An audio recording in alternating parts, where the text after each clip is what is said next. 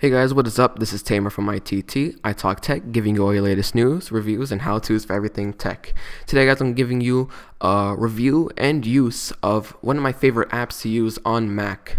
Now, that app is called Disk Doctor. Now, I don't know if you guys happens to you guys for you Mac owners, but you check in your system preferences or no your disk utilities, and you find that you have very little space left, and you're like, where is all this space going to?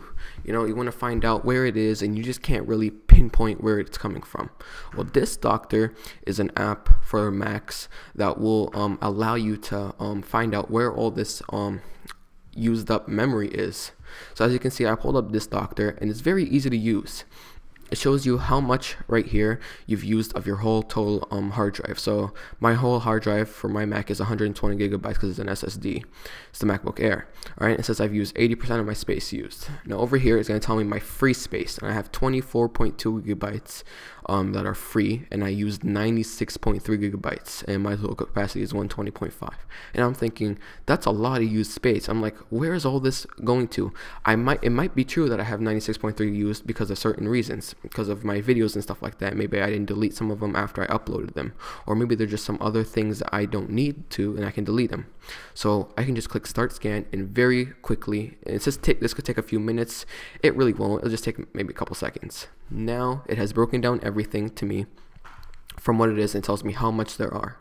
As you can see, there's a category for application caches, application logs, browser data, trash can, downloads, mail downloads, but I don't have mail set up on this yet, and large files. Now, application caches you do not need. These are just the pop-ups you get in the applications. These can be deleted. Now, all you need to do and delete it is just flip this switch to on. Now over here, as you can see, when I flipped it, the numbers changed. This is telling me how much I'm freeing right now. So if I switch off everything, I have 0 amounts to be freed. And this is going to tell me after 0 amounts is freed, I'm going to have the same amount as I have current. But let's say I don't want application caches. I'm going to just click on, and now it says amount to be freed. My new disk space will be 25.3. Now, application logs, you do not need them. Again, they are unnecessary. Click that on. Browser data, some people may need this, some people may don't. Details, you can choose which browser you want to delete them from. I'm just going to leave this off for right now. It's only 5.81 megabytes, not making a big difference, not going to change that much.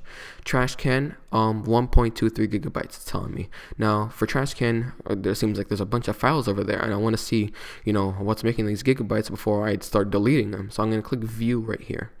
Now it's going to take me up to Finder, and it's going to show me all these different trash cans, the things I have in my trash can. You know what? And I see a couple things that I don't want to delete. And I don't want to delete them, so I'm just gonna not check that one for trash can. Alright, next one is downloads. Now I know I have a big downloads folder, and I cannot turn this on right now because I'm pretty sure I'm gonna delete everything. So I'm not gonna do that. I'm gonna manually delete everything for stuff on my downloads, because I download some pretty big files, and I do not want to delete everything off my thing. But if you know you download and you already you don't need those files anymore, you can just move them out of your downloads by going to Finder, going to your downloads section, and just moving them out of the downloads into a new folder, the ones that you really need. And then once you got rid of that, you can just click the on button, and then it deletes it. Now, just for this review purposes, I'm just gonna click on all of these just to show you the amounts. And then mail downloads, I don't have anything saved on those, so I don't have anything. But if you guys have anything, check that out before you delete it. Make sure nothing important from your mail is going to be deleted. Now, large files is really useful because I have a bunch of large files, and because of my videos and everything I need to download. So large files, what they do here is very it's actually a really good idea. So large files make up anything that's over 100 megabytes. So if I go to details, I can select which one I want to delete. Now for all of these, I see I have a bunch of big files. I have 700 megabytes, a couple gigabytes right here, 5 gigabytes right here, and this is parallel desktop, so I really need these. These are really important, and I can see where these are going. I can select which ones I want to delete and which ones I don't. So only the ones that I check mark are going to be the ones that are deleted. So the ones I checkmarked became 6.72 megabytes. But I don't delete anything from my large files because I saw they're really important to me. I might clear them out later, but I don't want to do that at this very moment. Once that is done, all you do is click next, and the freeing process for this is very fast and simple. So I'm just gonna delete all these four. Yeah, I'm not gonna delete downloads or large files because those are important to me. Only do what you feel is important to you. So it says 2.32 gigabytes will be made available, and all you can do is you can click next almost instantly. It's gonna ask you if you want to make a time machine backup. I know what I'm backing up, so I already know what I'm deleting, so I don't really need to make a time machine backup. If you guys are just really a little bit worried and want to have that guarantee that, you know, if something happens that you deleted something on accident, you can go back to it, then sure, make a backup. But now I'm just gonna click clean, and almost instantly, a couple seconds, it's gonna say thank you and you finished. Now it's gonna ask you, do you want to rate this version and stuff like that, and just click no thanks. Now it says your hard drive has been cleaned, 2.3 gigabytes of space freed, and that's a lot of space to be freed, 2.3 gigabytes, but yours might be even more because you have a bunch of things that you really don't need in your downloads or large files section.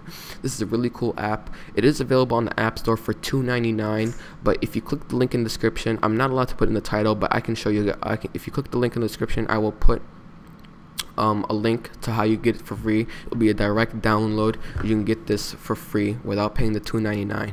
I don't want any copyright issues, so I'm just not gonna say it in the title. I'm just gonna call it a review for this doctor.